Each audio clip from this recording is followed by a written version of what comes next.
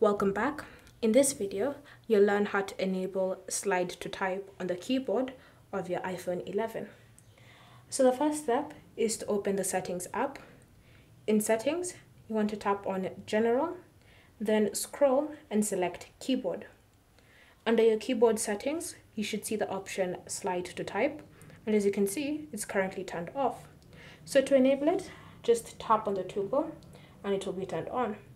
Once it's turned on, you want to now test out that feature.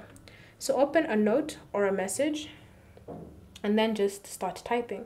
So all you need to do is simply slide your finger up to the letters that you want to use. So say for example, I want to go from A to T. I'll just start on A and then slide to T. So as you can see, I've typed in at, and you can go space and then continue typing out the rest of whatever it is that you want to type. Thank you for watching. If you have any questions or comments, leave them down below and we'll get back to you.